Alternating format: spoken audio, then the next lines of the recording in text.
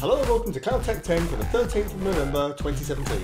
I'm Mark and I'm going to tell you all the latest news about Microsoft Azure from the past week in 10 minutes or less.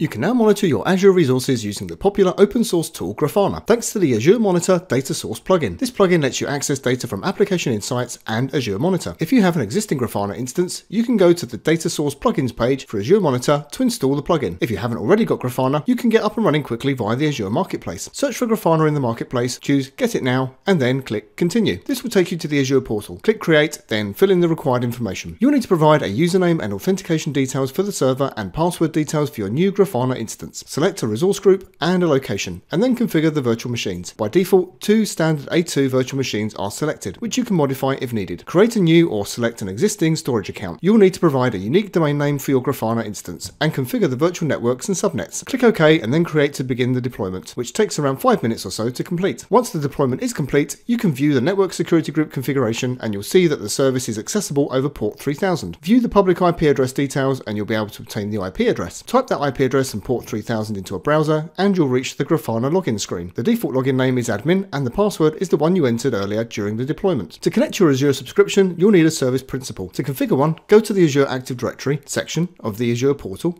select App Registrations and then New Application Registration. Provide a name and a sign-on URL. I use the IP address and port of the Grafana instance. Once that's been created, open the app registration and make a note of the application ID. Choose keys and provide a name for the client access key and a duration. After you save, you'll see the key value. This is the only time you will ever see this key value displayed here, so copy it to a safe place now. You will need to grant this application access to your subscription. From the subscriptions view in the portal, choose the subscription you want to work with. Then go to Access Control and then choose Add. Select the reader role from the list, then choose the application that you just created and click Save. Now we can configure Grafana to connect to Azure. From the Grafana Home dashboard, choose Add Data Source. Provide a name and then choose Azure Monitor from the Type drop-down list. Fill in the required details for your Azure subscription. The subscription ID, the tenant ID for your Azure Active Directory instance, their client ID is the application ID that we created when we registered the application, and the client secret is the key value we copied earlier. If we want to use Grafana with Application Insights, we have the API key and application ID of our Application Insights instance here. Click Add and Grafana will validate the values provided and add the Azure Monitor data source. Now we're ready to create our first dashboard. Click on Panel Title and then Edit. Then it's a simple matter of selecting the Azure resources and metrics you want to see. So for example, I choose a resource group, I'll choose the virtual machine scale sets namespace, choose the scale set, and I want to watch the CPU percentage utilization. And let's add a second metric to that graph. I'll just add the same values but for a different scale set. It's as simple as that. I can now just continue adding more resources and creating dashboards as needed to give me the views I need. Azure App Service and Azure Functions are now generally available on Azure Stack. You get all the same features as seen in the Azure public cloud, including continuous integration, continuous delivery, and deployment slots, all available in your own data center. You can now mount a Blob Storage container on Linux platforms using the Fuse adapter for Blob Storage. At this time, the adapter is in preview, so the installation process requires that you build from source, but this is straightforward enough. Once logged into your Linux server, first clone the Git repository for the Azure Fuse adapter. Next, there are a couple of packages that are needed before you can start the build. I'm running on an Ubuntu server, so I'll use this command to do this. For other Linux distributions, check out the installation notes to see the correct command. Once those packages have completed installation, run the build script and wait for that to finish. The adapter uses the local disk as a buffer cache, and for Azure-based virtual machines, it's best to use the ephemeral disk for this purpose. So we'll create a directory under MNT and set the owner to match the user that will be mounting the blob. The adapter reads a configuration file in order to get the account name, account key, and container name details. To mount a blob container, use the blob fuse command specifying the location where the container will be mounted, the location for the buffer cache, and the location of the configuration file. I'm using an HTTPS only blob container, so I also specify the use HTTPS flag. Now if I switch to the directory where the container has been mounted, I can see the files located there. Azure Analysis Services has added a new query replica scale-out feature. This makes it possible to distribute client queries among multiple query replicas in a pool, and to separate processing from the query pool. Until now, Analysis Services typically used one server for both processing and queries. This could mean a performance decrease if a high query workload occurred, especially if model processing was happening at the same time. With this feature, you can scale out by dragging this slider, creating up to 7 additional query replicas. If you want to separate out the processing server from the query pool, you can select that option here. Analysis Services will automatically replicate models across all replicas when they are created. When you process your models, you'll need to resynchronize synchronize, which you can do by clicking this icon. Or alternatively, you can do this programmatically through the Analysis Services REST API. Virtual Machine Scale Sets now includes a preview of automatic operating system upgrades. Once configured, the feature will automatically apply the latest OS image to virtual machines in a scale set without user intervention. Each time a new version of an image is published, upgrades will be commenced using a rolling schedule so that the scale set is upgraded in patches. Right now, Windows Server 2012, Windows Server 2016, and Ubuntu 16.04 are supported. As this is a preview feature, you'll first need to register to use it, which can be done using the PowerShell command register Azure RM provider feature and specifying the feature name Auto OS Upgrade Preview. It's also recommended that your applications use health probes. To register for this feature, use the register Azure RM provider feature command again, this time with the feature name allow VMSS health probe. It can take a few minutes for these features to be registered, so give it around 10 minutes after you've run these commands. You'll need to ensure that the automatic OS upgrade property is set to true in the scale set model definition. For full details on setting up automatic operating system upgrades, see this page in the Virtual Machine Scale Sets documentation. You can now back up Windows Server system state with Azure Backup. This feature was previously in preview, but is now generally available. So now, in addition to backing up your files, Azure Backup can protect servers running as Active Directory domain controllers, cluster details for file servers, or Metabase data for IIS web servers, as this information is held in system state.